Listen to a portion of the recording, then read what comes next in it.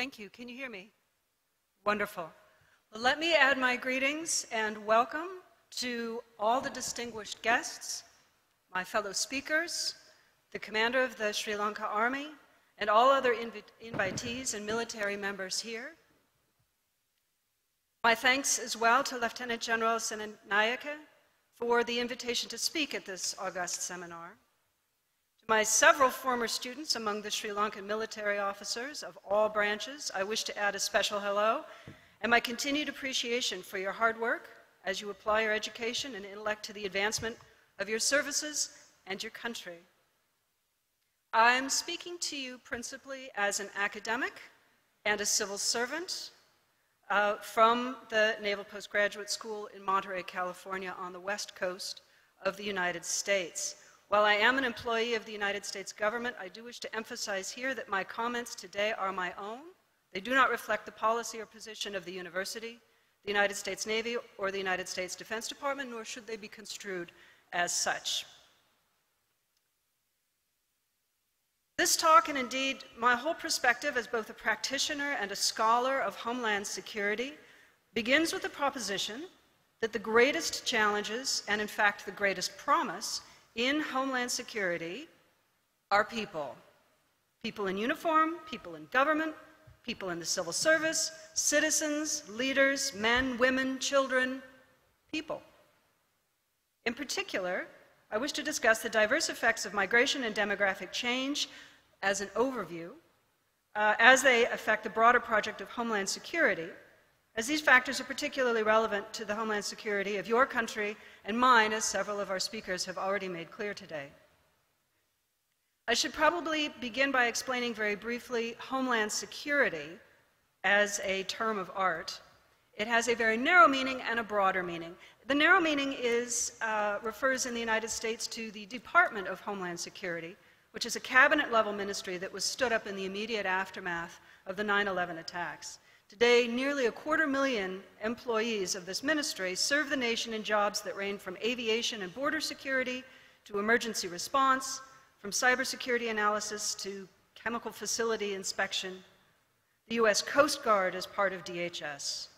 Immigrations and Customs Enforcement is part of DHS. The Emergency Response Agency is part of DHS. Now, most of the component agencies within the Department of Homeland Security existed before 2001, obviously. In the wake of the terror attacks, however, these agencies and their competencies were removed from the various ministries in which they used to be home and brought together as the Department of Homeland Security for improved communication, interaction, planning, and effectiveness.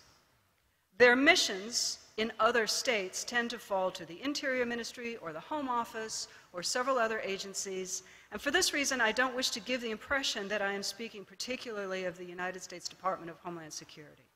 Rather, I wish to pursue the term in its broader sense, Homeland Security as it applies to that realm of borders insecurity, intelligence, policing, and disaster response that in my country is resolutely in civilian hands. U.S. legal and cultural precedent disfavors a prominent military presence in domestic security, border control, or domestic intelligence. It's not even that normal to see active duty military personnel engaged in disaster response. In such other states as Sri Lanka, however, these duties routinely fall to the armed forces, which is in part how I come to be speaking to this audience today on this theme. So again, as I speak of Homeland Security, I mean the domestic side of national security. As we will see presently, however, and as already been alluded to in the opening remarks for this panel, even the borders-in aspect of security has significant regional and international influences and aspects. So now let's turn to the topic of migration. In 2017, according to United Nations statistics, 258 million people around the world counted as migrants. Migrants are people of one nationality living in a different state. On the one hand, this figure sounds massive. It's almost the equivalent of the population of Indonesia. That's a lot of people on the move. In contrast, migrants account for just 3.4% of the world's population, but still, most credible estimates tell us that migrant flows are higher today than they have been since the end of World War II. And for this reason, migration forms a significant political concern. It's a major political concern in my country and other places. For one thing, the United States is the top destination nation for migration, according to the United Nations Population Division statistics. Nearly 50 million international migrants in the country are in the country in 2017. That's about 1 in 5 of the migrants on the move are in the United States. Illegal migration proceeds along similar lines and similar proportions, which accounts for the current very dim view of migration in the United States. For the most part, migration to the United States owes to economics. The latest trend is actually in highly skilled and highly educated migrants coming for relatively short periods of time, preponderantly from Asia, from China and India. This is an interesting new trend, newer trend in the United States. The United States is also the #1 country for outgoing remittances, that is, money sent from legal work in one country to relatives in another country. Some 56.3 billion with a B dollars left the United States in 2014 in the form of remittances. This sum sounds like a lot. It's a fraction of a % of GDP, but in gross numbers, it's an awful lot of money. The United States is also, just in case you were curious, the 21st ranked migrant sending country with 3 million outgoing migrants in 2017. In other words, for every 100 people coming into the country in 2017, 6 emigrated elsewhere. These statistics are the context for the discussion that you might hear within the United States on questions of migration. Now, Sri Lanka sees the opposite migration trend, with about 40,000 international migrants in the country as of last year, but a little more than 1.7 million Sri Lankans abroad. Overall, Sri Lanka is ranked 37th among sending nations of migrants. So on the one hand, Sri Lankan migrants aren't the first thing that people think about when they think about international migration. On the other hand, it's a significant portion of the population. There are, for example, nearly 500,000 Sri Lankans in Saudi Arabia.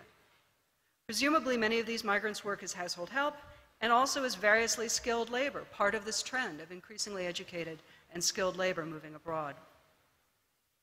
Here's some other comparisons for context. Australia is a net receiver of migrants. It's #9 among the list of migration destinations, with just more than 7 million migrants in the country in 2017, and about 500,000 Australians living as migrants elsewhere. Australia is #16 for outgoing remittances at 7 billion. It's also the #50 receiving country of remittances at 2.3 billion. Canada is the #8 destination, about 7.8 plus or minus million migrants, but it's also the 42nd sending nation, with about 1.3 million Canadians leaving in 2017. As a share of GDP, Canada is first in both sending and receiving remittances in 2014. The UK is the #5 destination, but also the 10th sending nation, with nearly 5 million Britons living outside the country. Partially, I expect, because of the ease of living around the EU, and Brexit may well change these numbers. India is #12 among destination nations, with a bit more than 5 million migrants in the country. India is also the #1 sending nation, with 16.5 million Indians living overseas last year, quite a few of them, as I noted, in the United States. There's a special case, well, there's probably several, but there's at least one that I'd like to mention here, where national numbers become a regional or, in fact, global contention, and that would be Syria, which in 2017 was the 6th largest sending nation of migrants, with 6.8 million Syrians living as migrants that year. The war there has displaced these people. Between 1.1 million and 1.5 million Syrians have fled through a porous border to Lebanon, for example, a country of about 4 million people. Now consider the security implications, at least the human security implications, within Lebanon, where now one school child in 3 is a refugee from Syria. Millions more Syrians poured into Turkey and then into Europe, precipitating the rise of populist and even nativist political parties and movements throughout the European Union that have imperiled mainstream governments and possibly even the European Union itself. The specter of extremist terrorists hiding among these refugees and infiltrating the United States gave momentum to the travel ban that was finally approved by the US Supreme Court in June of this year. The Syrian case, or rather the case of the Syrians, provides some important insights into migration as a security and indeed as a strategic concern in the future. The National Intelligence Council, in its Futures 2035 report, posits several trends that relate to migration in the near and medium term, several trends that are captured in the discussions and sessions in this seminar. For example, climate change. As was noted, both rising seas and increasingly unpredictable weather pose special challenges for island nations. We heard already from the Honorable Prime Minister about the threats posed to Sri Lanka. Imagine what will happen when whole swathes of, for instance, Maldives are lost to the ocean water, or if another record hurricane season displaces entire coastal populations. Now you see how these trends converge. Now, national measures are absolutely necessary.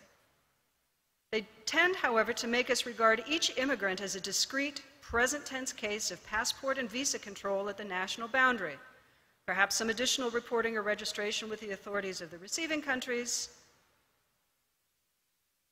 We tend to think in terms of border security. We would speak in terms of border governance and orderly crossings, or improved identity verification, biometrics, for example, better screening. Similarly, if we are thinking at the national level, we might consider the emigrants, the people leaving their home countries, as sources of remittance monies. In some states, the diaspora population looms large in policy considerations and engagement outreach, more or less well orchestrated by several governments. From a Homeland Security perspective, the population of nationals living abroad also might present concerns if they are, for example, being unduly politicized, either by parties in their new states of residence or as extensions of parties at home. This concern persists about the Turkish population, naturalized or resident, in Germany, which has banned Turkish political rallies in several German cities. In some cases, we might worry about radicalization or other problematic conversions, particularly as these migrants return home. But the national perspective, while absolutely necessary, is, I would argue, not sufficient, because we are thinking of migration inward and outward in one dimension, in the national dimension. And I would argue if we simply regard migration as a matter of people moving around, we miss the greater homeland and national security implications and opportunities.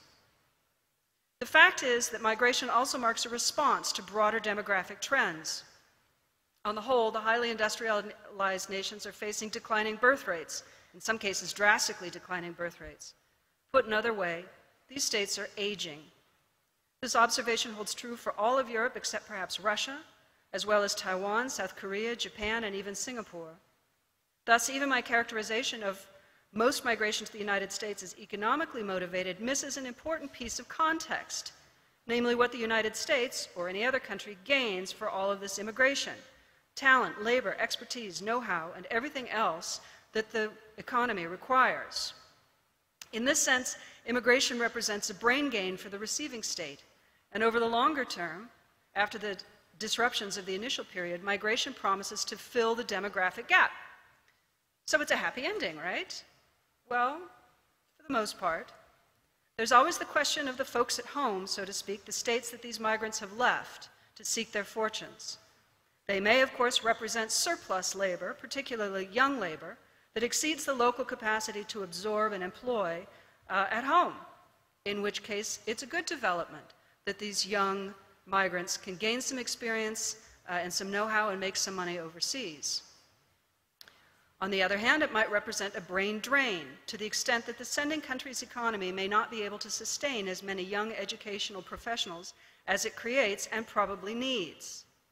The corollary to brain drain amid these same conditions is brain waste, which refers to the underemployment or undervaluing of capable, educated people who find themselves without prospects for gainful work in their field of expertise. Think here about an engineer who, for want of work, must earn a living as a day laborer, or a computer expert who drives a taxi, not because he wants to, but because there are so few opportunities in his home country, despite a solid education. If such a person cannot or will not leave his home country in search of employment, his only other option is a job that does not use his education or skills, and at the very least, this person represents many years, perhaps even a lifetime, of lost opportunity for his home country as well as himself. And you can see again where the human security implications begin to accumulate. Trends in education and urbanization are expected to continue according to the Global Trends 2035 report, which means more and more smart, educated job seekers will be hoping to land a good job at home, but will know that they are highly employable elsewhere. Soon enough, the lost opportunities could multiply exponentially. Whole sectors could stagnate for want of new energy and ideas of educated or skilled people. Take, for example, cybersecurity. If, as the Global Trends report posits, technology continues to spread and proliferate, cybersecurity will become an even more pressing concern. We're talking about it today for this very reason. But what if the brain power just isn't there anymore to keep the country's capability current, let alone to innovate new defenses and strategies? Who will teach the next generation of homegrown experts? And what if it can't be solved nationally? We look for regional solutions to what might be a regional problem, global solutions to what might be a global problem. There is some interesting work being done, especially in and on the ASEAN states, on the notion of brain circulation as an alternative model to the one-way flows of brain gain and brain drain. Brain circulation seeks to make the most of human capital and mobility on a regional basis, culminating in mutual recognition arrangements for 7 professions, agreements that have been in place since 2014. The plan seeks to facilitate the happy distribution of professionals and opportunities in Southeast Asia, keeping the expertise in the region. Needless to say, by now you can tell my remarks have gone quite a ways beyond the immediate realm of the homeland. We certainly seem to have exceeded the purview of the armed forces, the police, or any other homeland security professional. I was just talking about a whole regional solution. In a way, that's my whole point. Securing the homeland is not just something the security services do to or for the civilian population that they serve. The example of migration makes this point very clear. At some level, the causes and contexts are connected, interlaced so elaborately that it seems folly to try and pick at just one aspect. Thus, science fiction biometric scanners or absolutely impermeable borders of the future will not solve the challenges of migration, as they really don't speak to the causes or context of it. Rather, a human problem, a problem of and by humans, requires human insight, human expertise, and human ingenuity.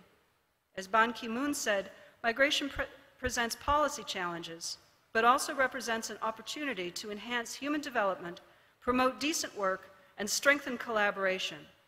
All of these things can only benefit the homeland and its security. Thank you very much.